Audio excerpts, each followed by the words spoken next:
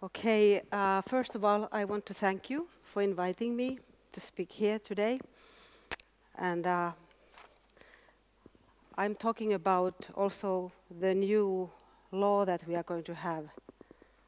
And not only the dispute resolution, we are doing that also, but I'm a public sector representative. Actually, when you're looking at our organization, you can't even see domain names there, but you will actually, they would be here in products and services. We also do the SMS numbering there, plus handling of unaddressed postal items. But we have about 250 people working for Finnish Communication Regulatory Authority. And anyway, the stakeholders group that we are in is also taking care of a general guidance and customer relationship management and coordination of data collection and publication. But as you can see, we are doing everything in the field of telecom. But anyway, Ficora is a public authority and responsible for FI root services and administration of .fi names. We still have the dual mode. It's going to go away. When we get the new law, we have about 2,000 registrars, but not everyone is active. Maybe 800 are active and using their account. We have, I think, around 10 foreign registrars. Accreditation is not required. We have 375 or 7,000. I think the last number is 377 of domain names, and most of them, 82%, are registered by companies, and we have a dispute resolution, which is actually free of charge, and we only have to intervene afterwards by request of the right holder. We have like 3 lawyers working for everything, 3 technical specialists, and you could say that customer service would be 6 people, but they also service for other functions of Ficora, and 1 manager. Then the changes in regulation, this is very important. We have this law, we've had it since 2003, the Domain Name Act, but it's going to be revoked. We are now part of this really huge law called Information Society Code, but you can find, like, there are 8 acts that have been now put together. And nowadays, it's, we really have to have this consolidated version on our website of this new law, because the domain name sections are scattered in 5 parts of the law. I think that's a little bit difficult for anyone to try to find what sections from the Information Society Code are actually concerning you, if you are a registrar, for example, or a holder of a domain name. But we don't have any contracts. We do have the law, and then we have this regulation. And I have been working almost 2 years, well, something like that, with the regulation that is going to be also coming into force on the 5th of September 2016. The overall changes in the law are the register-registrar model, and then especially the new responsibility for the information security of the registrar operation, and also the obligation to inform of significant security incidents. Then, when it comes to dispute resolution, so we've been doing this since 2003. And the change is going to be so that anyone can register a domain name. At the moment, you should be 15 years old, you should have a domicile in Finland and a social security number. But in the future, next September 2016, there will be no age or local presence requirement anymore. So we will not be having cases of this. We've had these cases, and so less cases around this matter. And also, at the moment, the combination of natural person's first and last name together, they are now protected, but not in the future. The family name has never been protected as such unless it's a trademark or something like that. And then we have a blacklist at the moment. We have this list of insulting expressions. Just last week, a journalist wanted to have that, but we made a decision in writing that he can appeal. We are not going to give out that list because it's something that we cannot supervise this matter if we have to give that out. Luckily, we are getting rid of this very awkward list, I say. I think it's not a vigorous job to have lists like that. And also the domain names used globally or as country code will become available when the new law comes into force.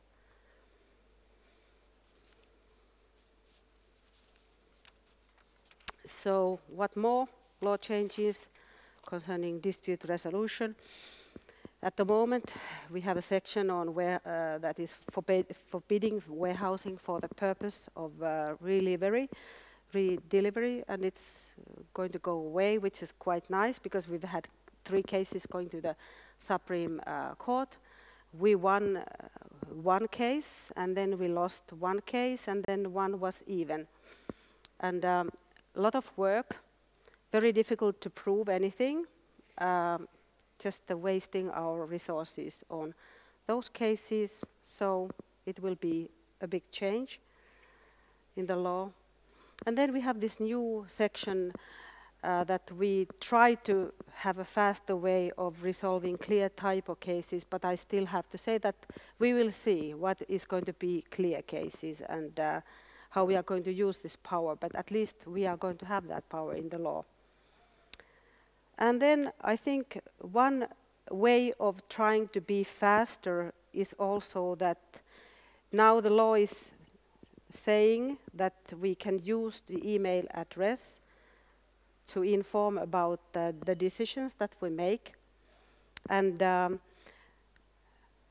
if you get, well, when we are sending this email, the documents deemed to have been received on the 3rd day unless provided otherwise. So this would help us to be faster in our work. But legal rules that do not change, the trademarks are still protected and trade names when you have registered them. And the registrant has to check the names entered into the registers of trade and associations and foundations and political parties. Trademarks entered into the Finnish or European Community Trademark Register are protected, so the holder, the registrant should check these. And it's easy to do it on our website. Also, by law, we have the names of public bodies already now protected, and registration data must be accurate. Illegal transfer can be corrected, but not always, depending on the case. Sometimes it's a messy thing about who has the right to do something in a company.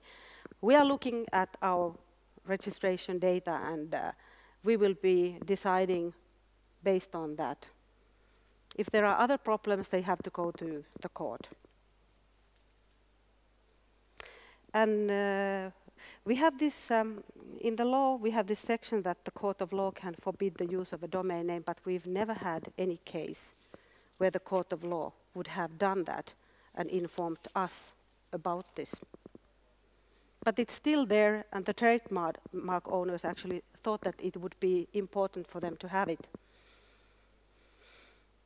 So the claims concerning violations of names or trademarks are divided into 2 categories, and we have the exact matches, and we have the derivatives, and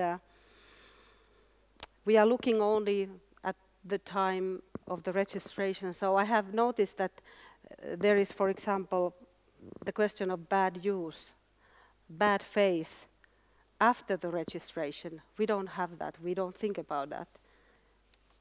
We are just looking at the time of the registration, whether you had it when you registered or you did not. This acceptable reason is not really defined in the law, so that it's anything that is legally relevant. And so we have some case law on that, and we have been informing about the public on our website of our decisions. And then where you are looking at the clear intent of registering the domain name or benefiting from it or causing damage. Of course, these are quite difficult cases when you have to think about that, but we will always proceed when we make decisions. We will keep on digging until we are ready to make a decision, which can be appealed. And the procedure for dispute cases is that the holder of the protected name or trademark can request the revocation. You can do it by email, e-form. We freeze the domain name until the case has been decided on. We will hear the parties. Now, the law says at the moment that you have 2 weeks time to answer, but depending on the case, you can ask for more time if you want to.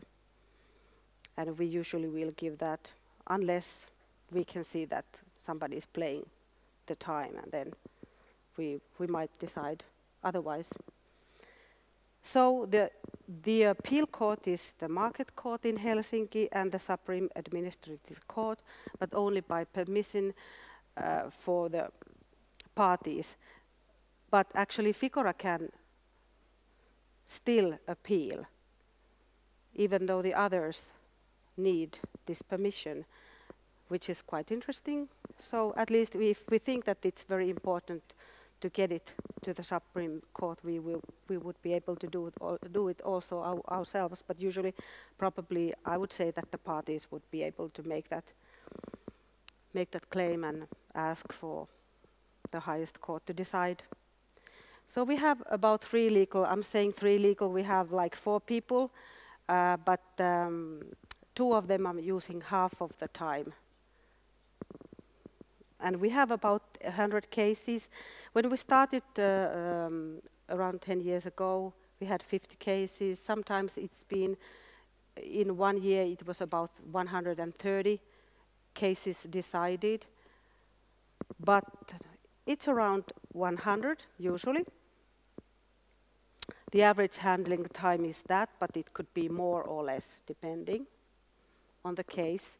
We don't really have the kind of fast track as .se has, but we have kind of made it ourselves so that we divide the cases.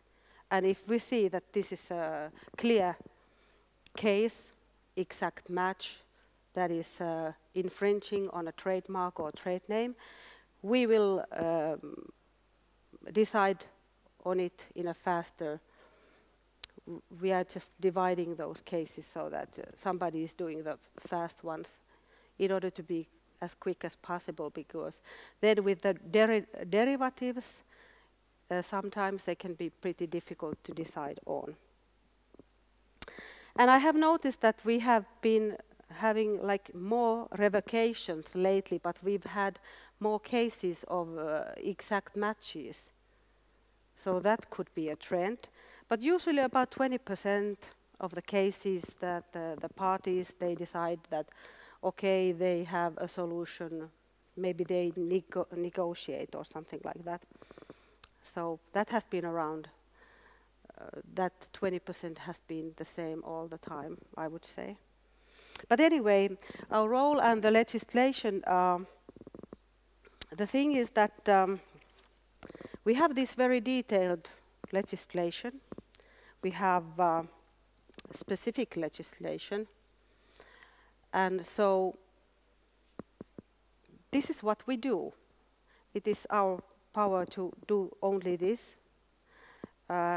We are not authorized to assess the lawfulness of website content or to order the content to be removed or revised, or order website to be closed. We can't do that.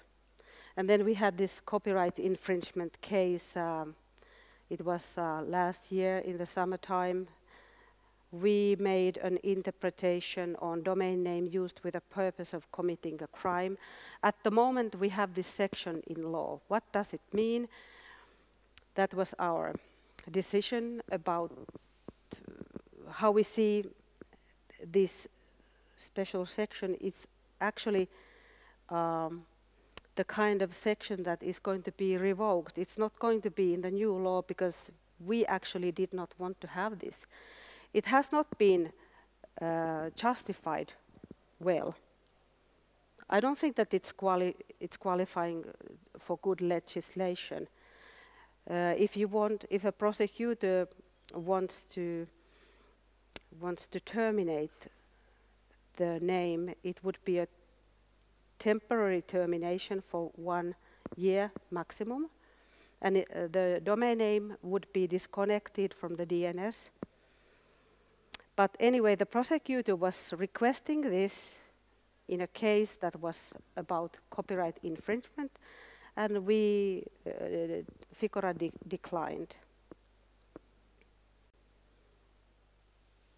We feel that, well, we actually have this translated into English, this decision also, and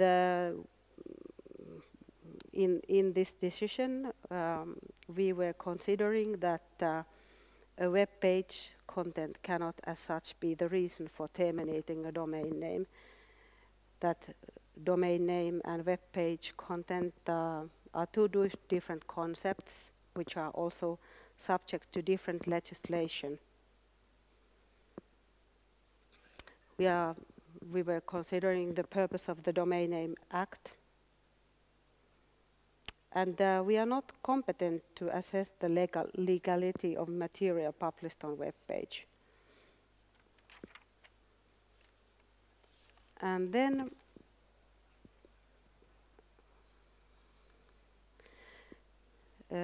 Elisabeth was talking about the Pirate Bay case, but it never came to us in Finland. Only the telecom companies were affected by this Pirate Bay mess, you could say. The telecom companies were asked to hinder the IP address, the access to IP addresses, and also the domain names on their servers. And that's how this whole thing was decided in Finland. Nobody ever came to talk about these things. They were just asking why, and we would then explain what has happened in the courts. And when I'm looking at the Finnish legislation around the web communications, when it comes to illegal content, we have 3 laws. We have the Information Society Code. It actually has now the e-commerce directive rules in it, and it regulates the exemption of service providers acting as intermediaries from liability. A court may issue an order to disable access to the information if the information is clearly such that keeping its content available to public, or its transmission would be punishable or basis for civil liability. So the order is aimed at service provider referred to in section, well, whatever. In practice, the so-called hosting services, maintenance services for web pages, storage of the information submitted by the customer. So, well, this has then, in our opinion, nothing to do with us and our domain name disputes. And also the Copyright Act, we have this section 60 that the court may order, can make an order. so that there is an injunction to discontinue. And the Supreme Court has stated that if you contribute to producing illegal content or cooperate with content provider, then you are responsible. Also, the third law that that is concerning illegal content, that is the Act on Exercise of Freedom of Expression in Mass Media. And also there, the court can make an order to cease the distribution of a network message. So Ficora has the view that the legislation concerning the content of web communications supports Ficora's view that the legislation concerning domain names and web pages should not be mixed with each other. And also we have our task, and our authority is precisely defined in the law, so we can't just do anything. So this is my last slide.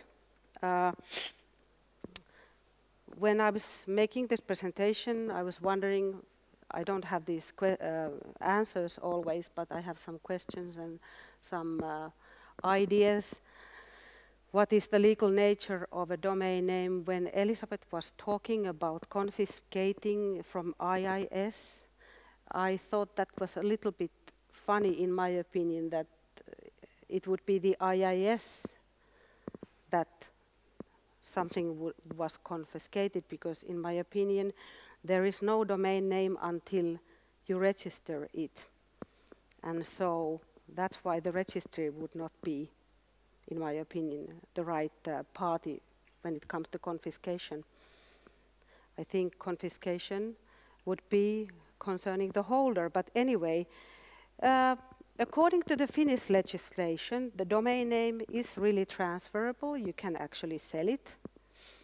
But the thing is that if you have registered it against the Domain Name Act that we are supervising, we are able to take the domain name away from you. And then we had this case where there was this company that went bankrupt. And so the owner of the company, after the bankruptcy decision by court, decided to transfer the domain name to her. And then this trustee of the estate informed us and said that, you know, this domain name belongs to the estate.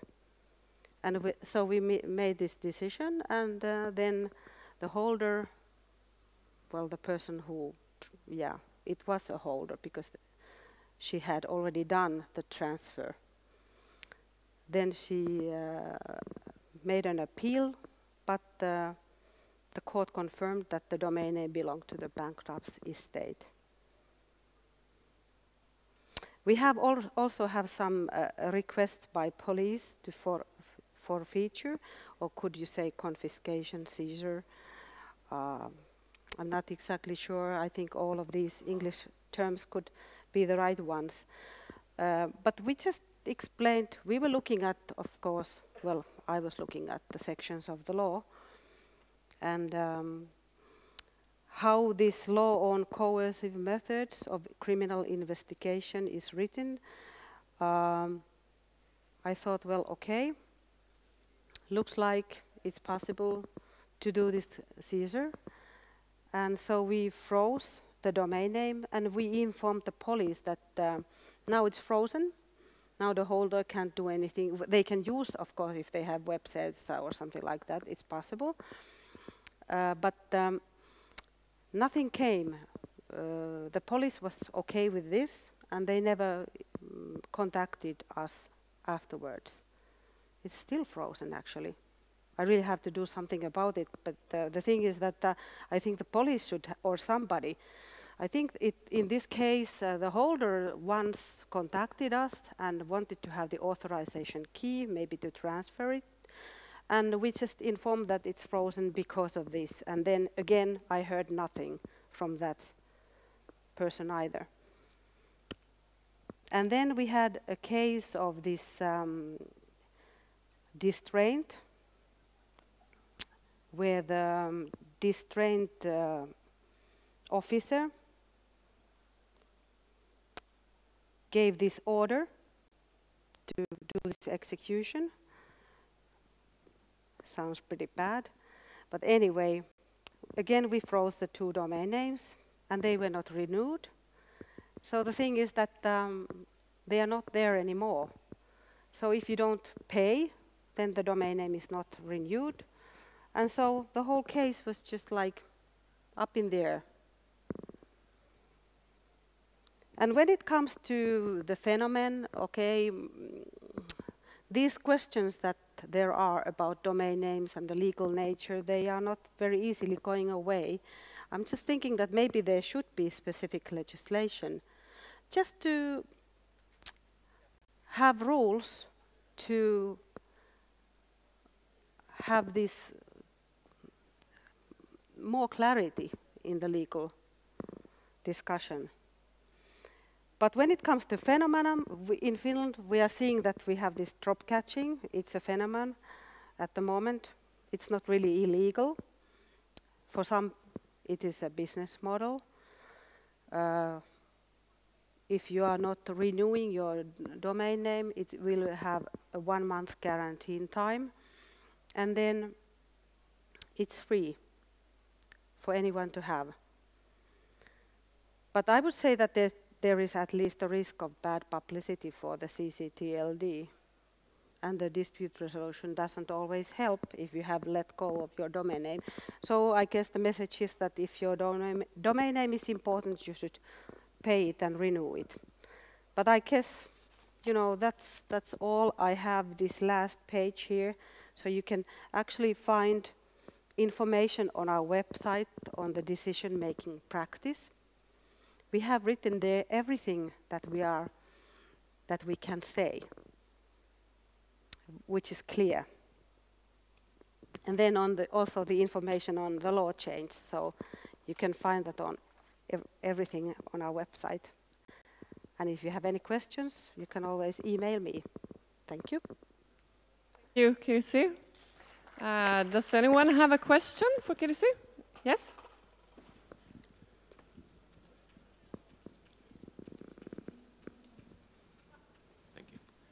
Thank you for the presentation, Kirsi. I'm Martin from Lemare, the German registrar, and I have 3 questions actually. The release of the com.fi and the blacklist domain names, is there any release process planned? Something like an auction or something like, or is it just free? And my second... sorry, can you say louder? Is it what? This blacklist you have right now.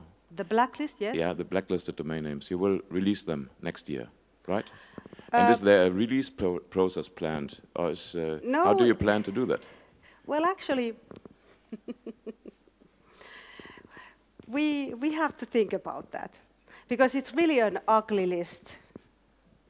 I think it's so. Very, you know, I'm so embarrassed about the whole list because it's full of swear words and all kinds of nasty things that we really would not like to have any publicity for that, and maybe we will just, you know, because as I said before, the domain name is something that you will create when you are registering.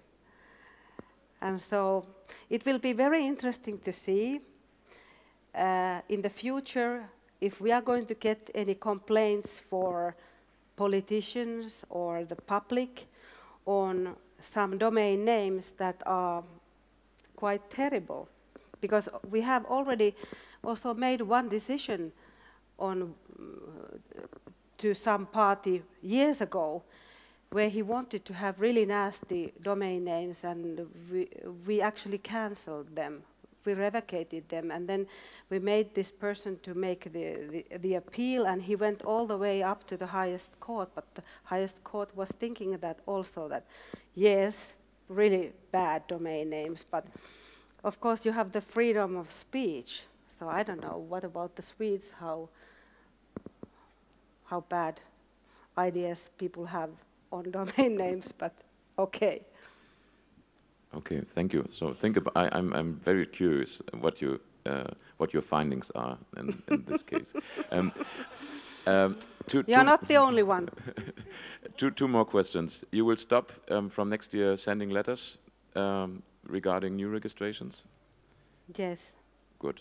And do you have any idea or any plans to change the pricing after the At the changes? moment, we don't have any plans to do that. The pricing probably is going to be around the same. Okay, thank you. Yeah, you're welcome. Do we have any more questions?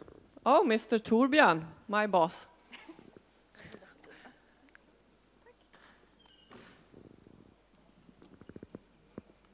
I just want to give our Finnish friends an advice. You are sitting on a treasury chest with this blacklist. Yeah, you are. You really are. And for example, only the 2 letters, the ISO character codes for countries, are probably worth more than 400,000 euros. TV.fi, for example.